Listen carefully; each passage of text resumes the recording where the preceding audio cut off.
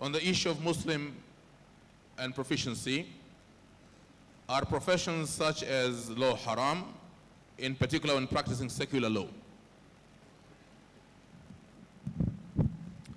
Assalamu alaikum wa rahmatullahi wa barakatuh. Alhamdulillah wa salatu wa salamu ala nabiyhi wa mustafahu wa ba'd. This question has been frequently asked, especially not only from Muslims who are living in non-Muslim societies, but also from Muslims who are living in Muslim societies. Since it is no secret that you can barely find a country which rules with the Sharia, so basically you would have to undergo the ruling and the verdict of the man-made law. So the question is, being a lawyer, studying law to defend the victims and to defend those who have been indicted wrongfully, is it permissible or not?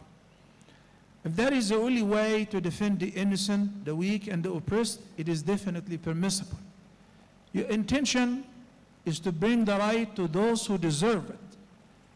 And if your intention is just to make money out of that, whereupon you may defend somebody whom you know already that he's a drug cartel, he's a drug dealer, and absolutely the earning is haram, is absolutely forbidden.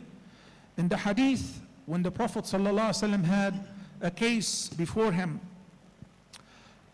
two brothers were arguing over a property. Each one of them says, it belongs to me, as a matter of inheritance. So the Prophet ﷺ, before dividing the inheritance and before judging between them, he said, I'm just a human being, and I judge according to the defense that is presented before me.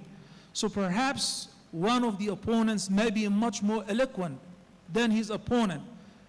He may present evidences, even though they are not true, so I will judge accordingly. If I happen to give anyone anything which is not his right, then let him take it or leave it. If he takes it, he's only taking a piece of hellfire. Upon hearing that, both opponents, those who claim the same property, each one of them said to the Messenger of Allah, O Prophet of Allah, I'm giving it up to my brother. And the other says the same. So the Prophet ﷺ said, if this is the case, then divide it between you and fear Allah, both of you. I understand it is not an easy task for a lawyer. You know, there is a synonymous name for a lawyer. You know what? You know what's the other name? In the States, what do you call him? A liar. But not necessarily. Any Muslim, any person, Muslims or non-Muslims, in trouble, they need a lawyer, right? So if this is your intention, and if that's going to be your practice, that is absolutely permissible. Wallahu ta'ala a'la wa a'lam. Sheikh Saeed Raghi.